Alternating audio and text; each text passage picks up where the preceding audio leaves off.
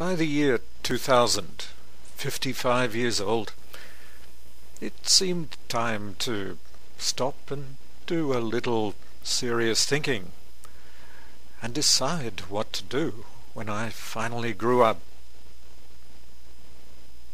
In September of that year, Sungshim College of Foreign Languages in Busan, South Korea, rang me with a job offer that was 5 times my Chinese salary. This was kind of hard to resist. So I morphed into a visiting professor at this Korean college and began to learn about this ancient and very fascinating culture. I made some contacts. Here in 2001, I'm in the small city of Gambo, eating a Korean supper. A friendly dentist had the habit of driving me around Korea on weekends, and this was one of our visits. I was in the small satellite town of Bansondong, on the outskirts of Busan. It had narrow, cluttered, colourful streets. The students, I learned, didn't take life too seriously, but that was okay. We got on well. The big news for 2002 was the FIFA World Cup soccer finals in Korea. The whole country went crazy. Gradually, over the years, I'd kind of developed 3 career tracks. On one hand, I was a researcher in linguistics. There was no money in that, but it was interesting. Then, I was a teacher or lecturer in the English language, and there was a living in that, and I enjoyed teaching. But the third track was writing. I'd been writing most of my life, and the invention of the internet kind of brought it together, so that after a few years I'd collected a large amount of my own writing.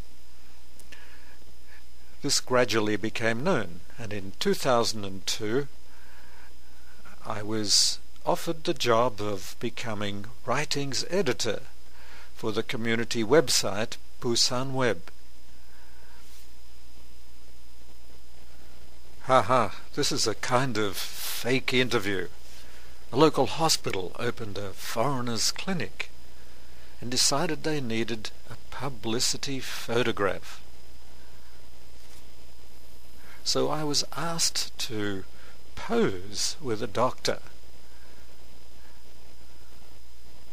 The photo appeared on the front cover of their house journal.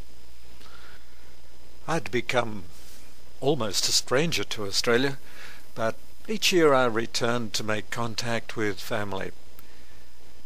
Here, my 2 sisters are enjoying a good joke. Well, what are sisters for anyway? My mother likes a quiet life with her garden and her books. She's been reading all her life.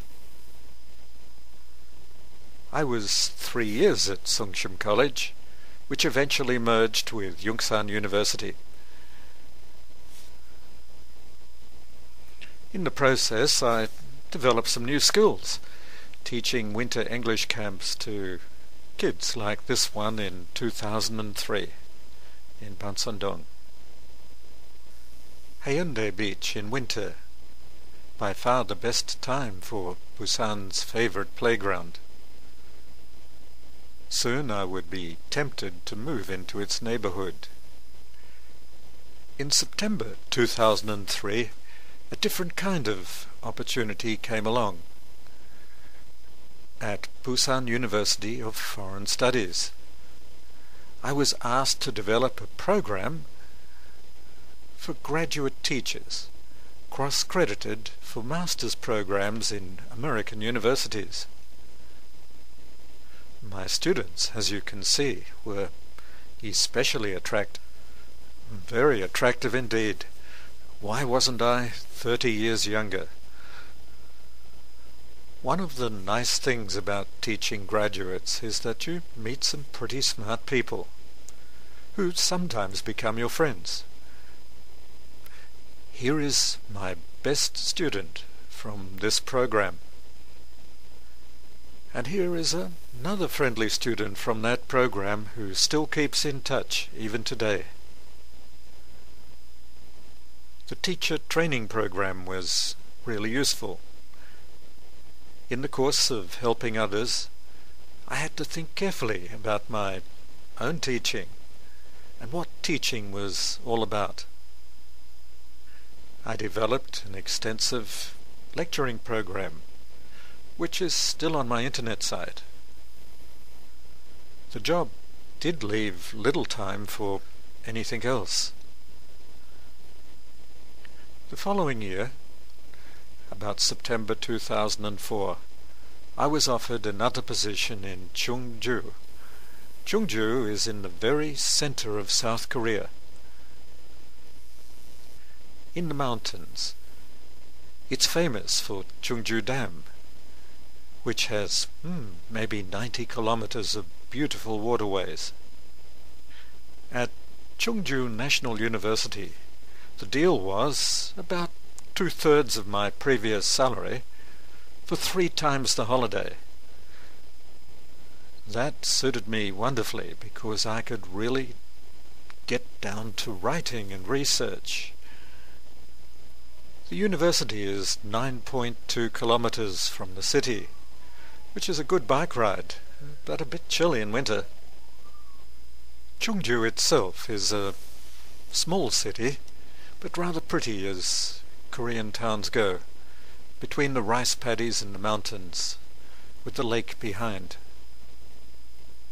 The mountains around Chungju are a constant challenge and delight. I do some climbing several times a week. Here with friends we conquer Waraksan, the most beautiful and majestic peak in the region. In China I struggled to learn Chinese. In South Korea I struggled to learn Korean, with some help from friends, in a friendly exchange of our languages. China is still close for holidays and exploring. Here in the summer of 2006, I check out the Great Wall at Mutianyu.